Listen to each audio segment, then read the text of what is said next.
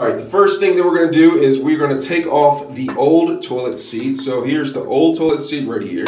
Now this particular model of the old toilet seat has these special latchets. So it requires me to unlock it. Not all toilet seats, especially like newer toilet seats, are built like this, so you don't have to worry about it.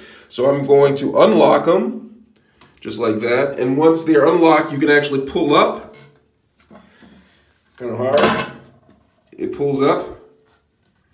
Just like that, and it exposes these screws right here. These are plastic screws that hold it in place, and we're just going to unscrew these plastic screws. I'm going to use the butter knife just to show you, and it comes loose easily, so you don't really have to worry about too much. So I'm going to unloosen these. All right, let me get this side done right here.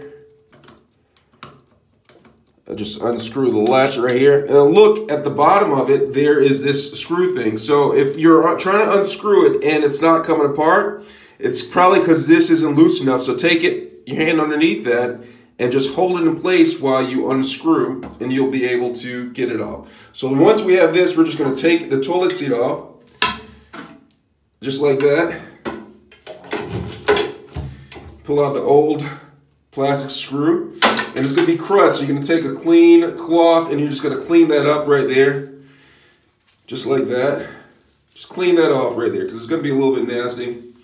And then we're ready to put the new toilet seat on.